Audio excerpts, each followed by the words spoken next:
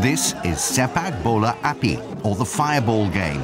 It's played in Indonesia and is one of the ways that the people of this country welcome the month of Ramadan. Transworld Sports head off to find out more about this unique game, and we strongly advise that the uninitiated don't try this at home.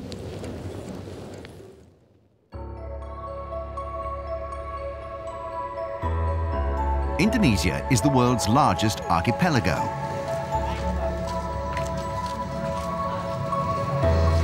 It's comprised of some 17,000 islands, around 6,000 of which are inhabited. We travelled several hundred kilometres east of the capital, Jakarta, to Pondok Pesantren in Cirebon. Established around 350 years ago, Pondok Pesantren is the oldest Muslim boarding school in Indonesia. It was here that we witnessed the pupils preparing for their annual game of Sepak Bola Api. The students at Pondok Pesantren boarding school are required to cleanse themselves before taking part in this event. Once they have done this, their self-confidence will be increased. They also pray to Allah to be blessed to ensure no harm comes to them during the game.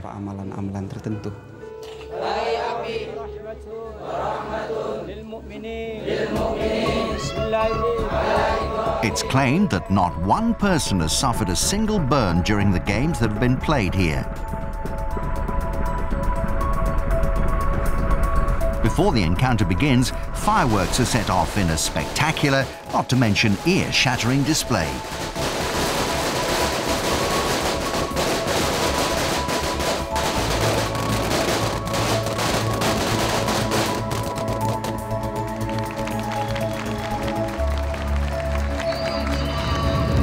The ball is made from coconut fibre and is doused in diesel before being set alight. The game loosely follows the regular laws of soccer, with a referee controlling play. Heading, chesting, throw-ins and tackles are all allowed.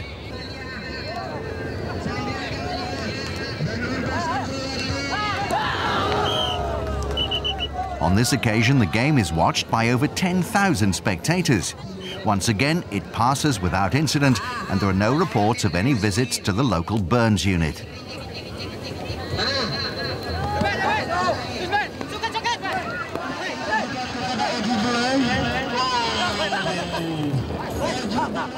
When the match ends in a draw, the outcome is decided by penalties.